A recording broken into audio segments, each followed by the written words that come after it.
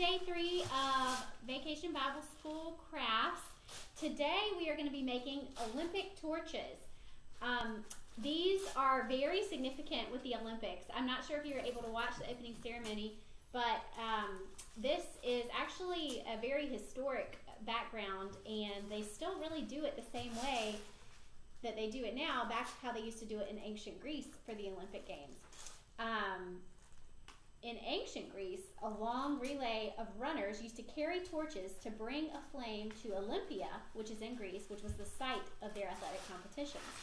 They lit the torch using a mirror to reflect the sun's rays. So think about how cool that is, that they used a mirror to catch the sun rays. It's not just any mirror. I think it's a special mirror that lights the torch. And so today, they light the torch the same way in Olympia, in Greece, and they carry it around the world.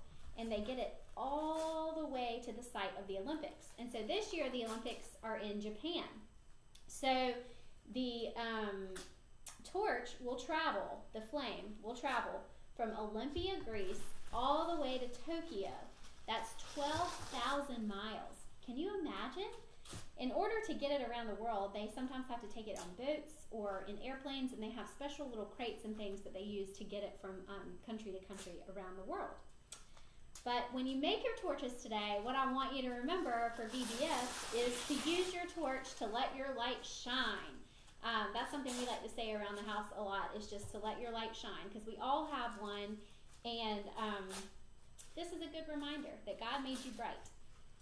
So Abe is already starting.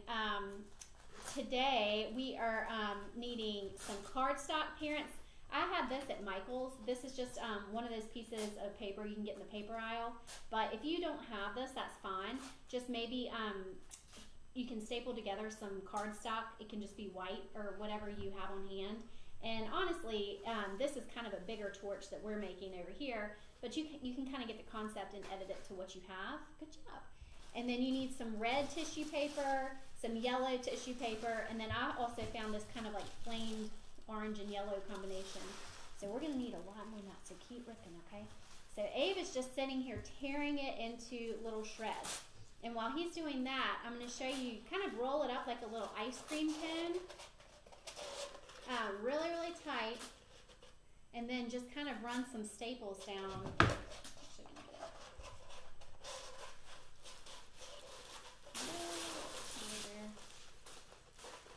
So do you see how it's kind of like you just get it rolled up real tight? And then obviously the bigger the opening, the more tissue paper you're going to need. So if you don't have a lot of tissue paper, maybe try to make it pretty skinny up top so that you don't have as much to fill in. If you can see up close, this is really a ton of tissue paper that I've glued around the edges.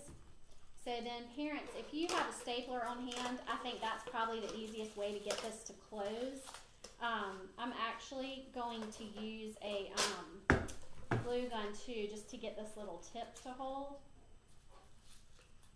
But I'm sure you could do Elmer's too, but just press it for a while. Alright, so now that Abe has so many little pieces of paper, he's going to start gluing around the edge and then putting the tissue paper. So what you do is you keep doing layer after layer on top of each other. So Abe, do you want to try to just start putting some glue right here on the edge? Mm-hmm. Might have to squeeze. There you go. Just come. There you go. All right, so just do one little dot at a time, and then maybe put a couple different. So you can kind of get like one red piece, and then one yellow piece.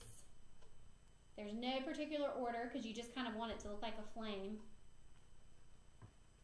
Maybe do one orange piece and then I'll show a little close up.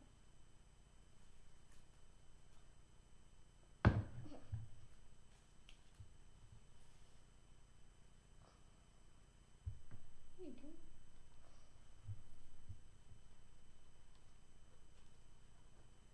Okay. So I'm going to show you a close up of what he's doing.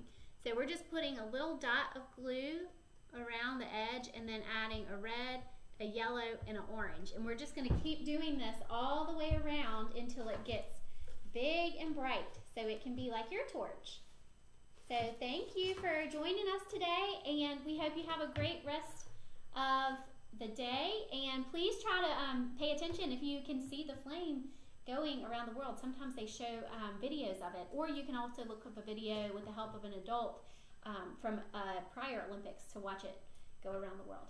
Okay, thanks. Bye-bye. Bye.